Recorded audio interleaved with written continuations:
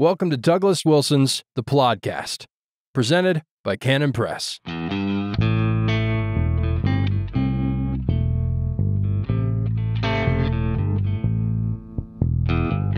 Yes, God don't never. Welcome to the Plodcast. This is episode 210. Glad you could join us. My name is Douglas Wilson. Good to have you. Good to have you here. Welcome aboard.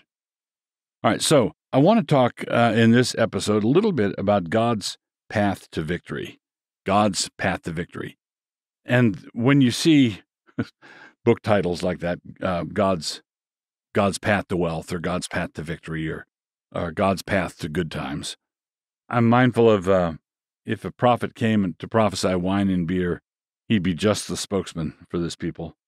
We want our blessings from God like he was running a convenience store. We want it like we get coffee from a drive-through coffee joint. We want our coffee hot and now. But God's path to victory is no fun. That's the point. This is the secret. God's path to victory is no fun, and the only thing that enables us to work in accordance with his purpose and plan is if we understand that it's not supposed to be fun, making it fun. So the person who understands the telos, who understands the point, is going to be able to contextualize it. If we don't, then we can't. So, for example, Hebrews tells us that no discipline seems pleasant at the time, but it's painful. But afterward, it yields the peaceful fruit of an upright life. So it's like farming. You're out in the field. You're out in the heat of the sun. You're working like a dog. You're parched. You're hungry. It's a tough bit of labor that you're doing, right? If it's the first time you've ever done it, you might be thinking to yourself all the time, this is no fun. This is no fun. But let's say you're a 10-year veteran and this is not your first rodeo. You've been through it a number of times, and you understand that once this harvest is in and in the barn, then comes Thanksgiving, then comes the festival, then comes harvest home.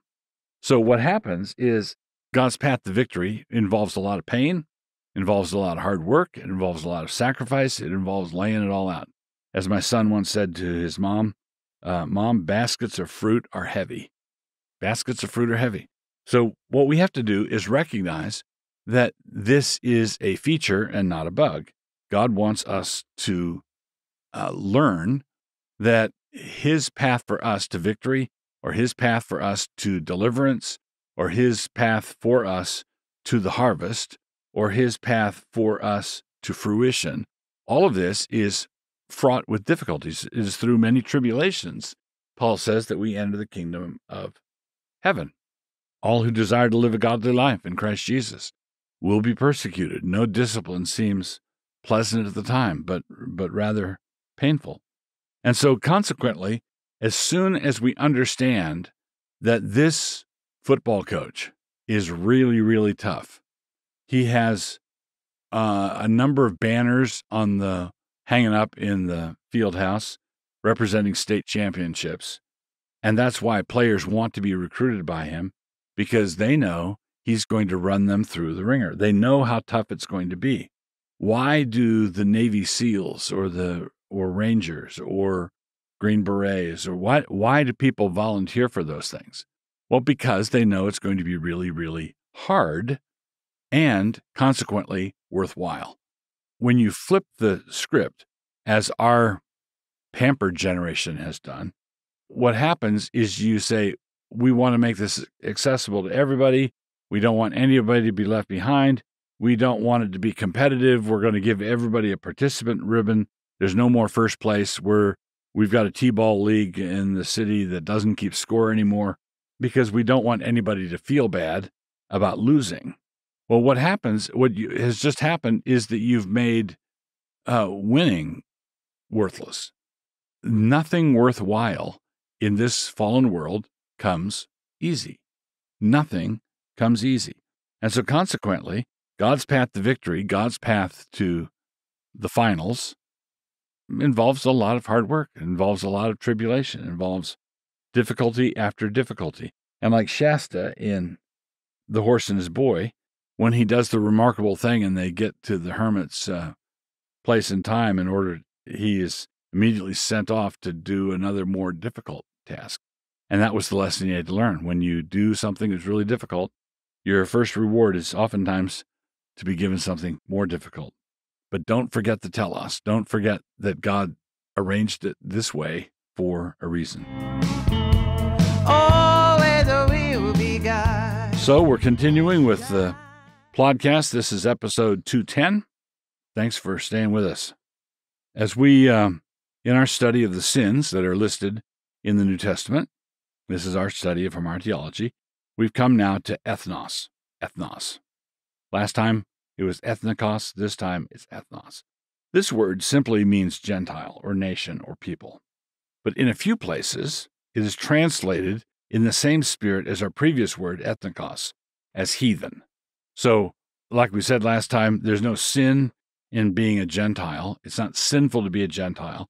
But the Gentile nations were without God, and because they were without God, they frequently began acting as though they were without God, and that resulted in problems. In some place, heathen doesn't have any pejorative sense, but in other places it does. So Acts 4:25, for example, who by the mouth of thy servant David has said, why did the heathen rage and the people imagine vain things? Here the heathen are the kind of people who would rage, right? That means there's an ethical component here. What we have here are heathen acting like, heathens. We have the same thing in 2 Corinthians. This is 2 Corinthians 11:26. In journeyings often, in perils of waters, in perils of robbers, in perils by mine own countrymen, in perils by the heathen, in perils in the city, in perils in the wilderness, in perils in the sea, in perils among false brethren. So there's a long list of negatives, and one of them is in perils by the heathen. When people are not worshiping the true God of heaven, then this is going to come out in their behavior. What begins as a simple descriptive term becomes a term that reflects on the character of the people involved, and that is what we have here. A similar thing happened with the word pagan. It originally meant someone who lived out in the countryside, because these people were converted to Christianity late, because Christianity was, in the early centuries, Christianity was an urban movement. So the people out in the sticks were converted late. It became a term that referred to their unbelief. Eventually, it became the term you would use to describe the wildest member of your fraternity back in college. He's a real pagan. All right, so it began with people who were urban and sophisticated were more likely to be Christian. People who lived out in the countryside were more likely to be clinging to the old ways. And so consequently, they'd hang on to the old superstitions. And they were country dwellers, pagans. God don't never change. Continuing with episode 210 of the podcast, the book I want to review this time is by David Bahnsen, and I had the privilege of reading an advanced copy of it in a PDF. And it was good enough that as soon as I get my hard copy, my intention is to start at the beginning and read it again. The book is called There's No Free Lunch. It's a statement of classic free market economics across the board.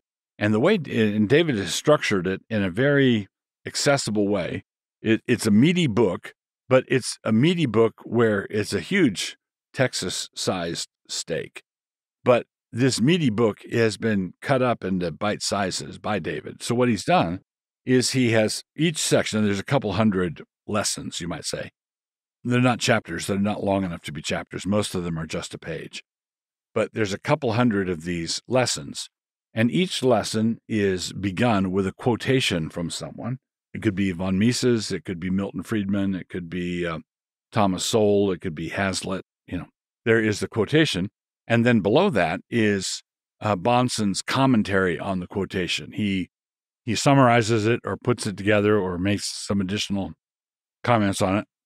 And it really is, it covers the whole waterfront of classic economic issues, whether it's minimum wage or trade or the meaning of productivity. It's just a really good book. It's the sort of thing that if you wish you knew or understood economics, but you didn't want to get into economic theory, meaning you didn't want to get into the deep weeds on economic theory. You didn't want to read an 800-page economics textbook. This is the book for you. It's accessible. Any intelligent, educated person can read and follow what's being said, and it really covers all the basic issues. There's no free lunch, and all the reasons why there is no free lunch, and what free market capitalists are actually about. What are we actually after? If you enjoyed this episode, check out Jim Wilson's Principles of War, a handbook on strategic evangelism. Order today at canonpress.com.